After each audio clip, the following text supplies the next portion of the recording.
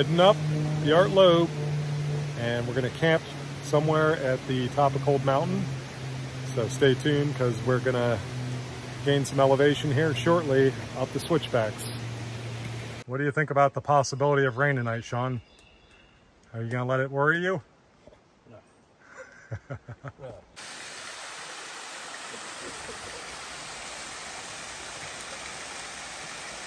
All right, so we reached Deep Gap campsite, and we came up from Camp Daniel Boone, and it is overgrown compared to the last time I was here in February.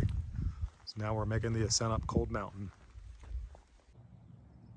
I'm on top of the world here at the summit of Cold Mountain in the Shining Rock Wilderness.